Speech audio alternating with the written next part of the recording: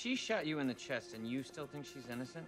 No, she shot me in the chest, and now I know she's innocent. Thank you. But you see, just like that vest protected me, Emma's adoption papers, they're protecting the killer. You know that made no sense, right? I think what Castle is suggesting is that one of Emma's birth parents may be behind all of this. That's why Angelo took those records, to find her birth parents. What if he found one of them? Perhaps living on Overlook Road in Scarsdale. But what if that birth parent didn't want to be found? What if Emma learning the truth was a threat somehow? Castle, that's just speculation. And if you're right, we'll probably never know. The killer's most likely destroyed the records by now. Unless Angelo hid them. I mean, they were supposed to be a surprise. Head back to Angelo's place. We need to search it again. You are aware that you don't actually work here anymore, right? I'm sorry. Old habits. Oh, good. I will grab Sully.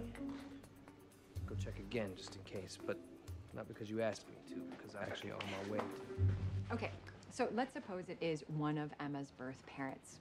If Angelo's murder was a setup, then how would they know how to stage it? I mean, they give her up for adoption, so how would they know about Emma's violent history? Newspaper articles. No, I checked. Because she was a minor, her name was withheld. So then our killer had to have had access to Emma's sealed juvie records. And for that, you need a subpoena. Looks like someone skipped that step. Emma's sealed records were opened 3 days ago. By who?